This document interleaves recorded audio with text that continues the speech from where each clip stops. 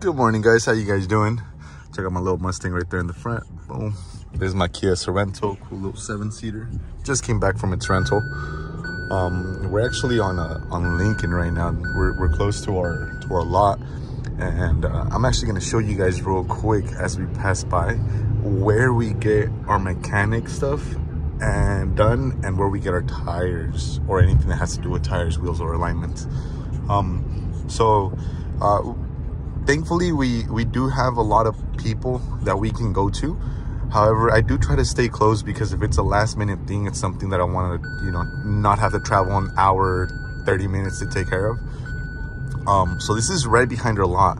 And check this out. This is LV Tires, great people. And LSD Motorsports, great people to work with. Love coming here. They always take care of my cars. They do my oil changes. They do my tires. They do everything. Everything that I need, they always take care of it. And then I also have a body shop that I take out the cars to whenever, we need to hit the body shops. And that's my boy Anthony at RoadRunner AutoBody. So I'm going to drop some Instagrams for you guys to follow, right? So maybe in the comments or in the description or whatever. But I actually wanted to go over something real quick. I wanted to talk to you guys about my 12-car fleet and let you guys know kind of how each car does. So this is one of my cars in the 12-car fleet. However, this is off Turo because it has a recall that has no remedy. Anybody that has I don't know, because I have a Kia K5 and I have a Kia Forte, and those have absolutely no problems. But this Kia Sorento got hit with a recall. And right now that I'm thinking about it, my Honda Civic also got a recall. So we'll be taking the Honda Civic out to the dealership. Hopefully they have a fix for it. Hopefully it's quick. This car has been off of Turo for a month. And let me tell you, it fucking sucks. Thankfully, I've slowly, even before this happened, I was already slowly going into private rentals. So I have the commercial insurance and everything on them. But man, do I push this one for private rentals because this just doesn't get any Turo rentals. And thankfully, for the last month, thankfully this last month, this car got booked out, or in December, right? This car got booked out for 3 fucking weeks. And it made like about $1,900. My Charger also got booked out for 3 weeks, and that one made $2,400. So I was like, oh, thank God. So they've been off of Turo for a bit, but they've been making money nonetheless, which is the most important part. Man, let me put my seatbelt on real quick. Oh, damn, my bad. But what I actually want to talk to you guys, like I said, about was a 12-car fleet. I have mostly economy cars and SUVs, which is honestly what I recommend if you're starting off your fleet. Economy cars and SUVs, those are going to be your blanket. And what I mean about a blanket is basically, for me, is a car that I know no matter what is gonna get booked out nonstop. So in other words, economy cars. Economy cars do really good. Park this bitch somewhere back here. I don't want to be around people. But economy cars do really good, to be honest. And I think that's really important to start off with. I know everybody wants to get into, something nice, whoop-de-whoop, whatever. But economy cars are really going to make it so when the other cars that you want to book out, or the other cars, that are a little bit more expensive, aren't doing as well because of the season or whatnot, economy cars help keep you afloat. I have 2 Toyota Camrys. I have a Honda Accord, Honda Civic, and a Honda CR-V. I have a Kia K5, Kia Forte, and a Kia Sorento, and a Mitsubishi Outlander. I think those are all my economy cars. Because after that, I have the Charger, the Audi, and the Mustang. And I'm missing a car. The Charger, the Audi. I don't know. I'm missing a car. There's 12 cars. Let's try that again. 2 Camrys, Honda Civic, Accord, and CR-V. Kia K5, Kia Forte, and Kia Sorento. And we got the Audi, the Charger, the Mustang, that's 11, and the Outlander. Boom, the Outlander. So that's a 12-car fleet, and the motorcycle, right? And the motorcycle. But that's something I definitely recommend. You guys have to pick up blanket cars that are always going to get booked out, cars that are always going to, keep the cash flow coming in. Me personally, I would start, so based off of my experience, most economy cars will do anywhere from like about $800 to $1,200 a month, which is why I like to keep my economy cars anywhere between a $300 to a $400 payment. Yes, I finance all the cars. All my cars are financed. I make payments on every single one of my cars. All 12 cars are financed. 10 of them are under my name. Actually, 10 of them and the motorcycle are under my name. The Kia Forte is under my little brother because it was originally going to be his car. And the Mitsubishi Outlander I actually managed for someone that I sold the car to a couple years, probably like a year ago or so, maybe a little bit more.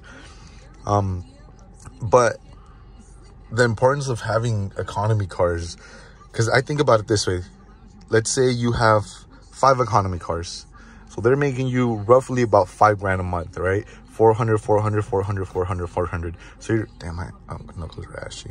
So you're losing about $2,000 in payments, right? Anywhere from 300 to 400 bucks. 5 cars, you're losing $2,000 in payments. So you're making $3,000 take home. So now with that $3,000 take home, you can pull the trigger on the Charger. After obviously, you know, you've kind of like rode the wave, you see what it's like. You can pull the trigger on the Charger on something nicer that is attractive, that can get booked out. You can book it out and it'll still make enough money to cover the Charger, just in case, let's say, the Charger doesn't do well. Now, I think Chargers and Challengers, those cars do absolutely amazing. You don't have to go for high trim levels or anything. You just got to go for a V8. I think the V8 Chargers, you get more money out of them, right? Because a lot more people want to rent it out. And not only do you get more money out of them, they're also very easy to maintenance. They're not the high-end SRTs or anything, so odds of them getting stolen are slimmer, not non-existent, right? Because people still do shady shit. But you want to make sure that, you know, you want to limit like liabilities, you want to limit your risk. Obviously, because this is a high-risk business, it makes it a little tough. So anything that you can limit your risk on is something you want to do. My Camrys do well. My Camrys make about, my silver Camry actually makes a little bit less. My silver Camry is a 2018, is more equipped than my blue Camry, but my blue Camry looks nicer. Has less, it's actually a base model Camry, but it looks so much nicer, so it gets booked out a lot more. Now I think I've had both cars September, October, no, 3 months, and I think the blue Camry is averaging about like 1,100 bucks a month, and the silver Camry is like about 900 bucks a month. Regardless, they're both making their payments. They cover that, insurance. Honestly, gas feels like you're putting out a lot, but most of it is just reimbursement, so you're getting that money back. So it doesn't really feel like I'm spending too much on gas, although I know I am. But that's honestly something, if you're starting your fleet, that you want to stick to. Economy cars, get a little blanket of them, get 4, 5, 6 economy cars that you know are always going to get booked out, right? So Honda Accord, Honda Civic, Honda CRV, all economy cars in an SUV, 2 Camrys, all my Kias, those are all economy cars, right? So those are like my blankets for when I wanted to kind of experiment with the Mustang, experiment with the Charger, and the Audi. Well, the Audi was, I just had it to begin with. But that's really my main point. I really think if you're going to start this business, take it from someone that, you know, is starting it just kind of like you guys. If you guys are interested, you got to get your blanket cars. You got to get your economy cars. Those are going to basically be the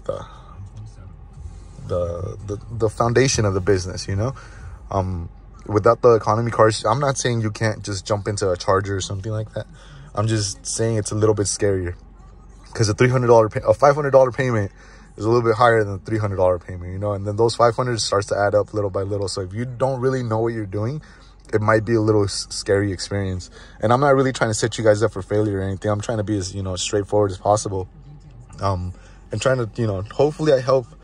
I think the main point of this is I just want to help one person that kind of wants to get into it maybe. And hopefully I can properly guide them. Because when I was trying to start this out, everybody on YouTube, if you guys see people on Turo that are big on YouTube, basically the first people that come up, or the first type of videos that come up whenever you look up anything Turo related, they've already made it. They're like very, very well established, right? So I feel like they forget, or they don't mention some of the very basic stuff that I didn't fucking know when I first started. So this isn't a hands-off business. I quit my job, right? So I took a leap of faith. I quit my job and I started this. But this is something I've been looking into for such a long time. I've probably seen every single video on YouTube, every single good video on YouTube that has to do with Turo from most hosts. And I kind of have a plan. There's something I want to do. I'll probably tell you guys a little bit more about that plan in a later video. But blanket of cars, man. You need your economy cars. You guys need to pull the trigger on economy cars. And here's a cool little gem. If you pull them all out within the same month, you can get 1, 2, 3, 4, 5, as many cars as you want, all within that same month. It takes about 30 days for that shit to hit your credit. So let's say I go to Kia and I pull out a car, and then I go to Honda the next day and I pull out another car. It's not going to show on my credit yet. So then I can go to Chevy, I can go to Dodge, I can go to Ford, I can go to Nissan, I can go to Toyota, I can go to Honda, and a whole bunch of other places, and get financed with a whole bunch of different cars that I want. Now, me personally, nowadays, I don't really do it like that. Nowadays, I just go to one dealership and kind of pick out a whole bunch of economy cars from them.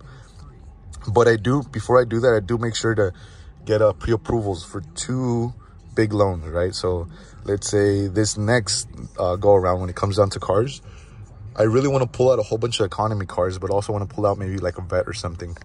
So the economy car is, like I said, a blanket, right? Helps give me a bigger blanket. But the vet helps do a lot of marketing. That's actually the reason why I pulled the trigger on the Charger. The Charger really wasn't meant too much to rent out, although I really did want to get it rented out. The Charger is more for social media, what would you call it? Like marketing, just to get more people attracted, bring more attention to the page. Because really, I mean, you got to think about it. You know, no one's amazed by a Toyota Camry. No one's amazed by the little Honda Civic. But, you know, some people really like Chargers. It attracts people. You know, it's a big V8. That thing attracts people. So it gets a lot of social media attention. And that's the reason why I push the Charger a lot on social media. So I push the Charger, the Mustang, and the Audi. All 3 of those I push a lot on social media, and the motorcycle. Because everybody wants one of those, you know. But then the blanket cars are what kind of helps keep me afloat and stuff. So like I said, this next go around, what I'm really thinking about doing is getting a couple more blanket cars. God willing, right? Because you always gotta, you know, you leave everything to the hands of the higher power, but you also gotta do your work, right? I don't want to get into that, but God willing, right? I'll be able to pull out hopefully 10 cars, and one of those will be the vet.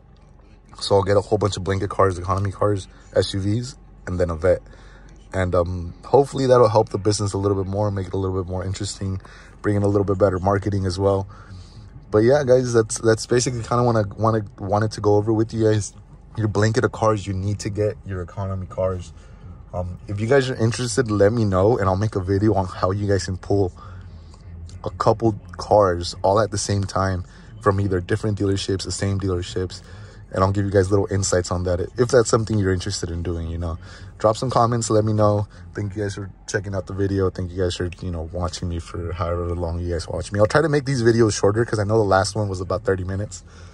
And that was a lot of, like, putting shit together. But, yeah. Thank you guys for watching. Let me know what you guys want to hear in the next video. Deuces.